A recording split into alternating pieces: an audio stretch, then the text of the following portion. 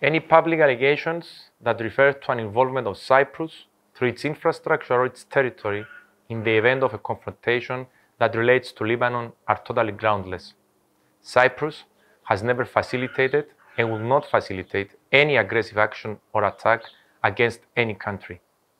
Cyprus is a credible enabler of stability and an acknowledged regional hub for humanitarian operations based on excellent relations with all the countries in the region.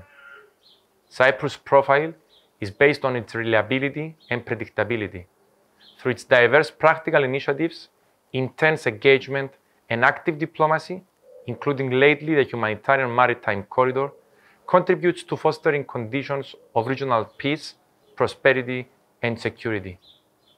Cyprus is a champion of conflict resolution through peaceful means and dialogue, in line with international law and the UN Charter.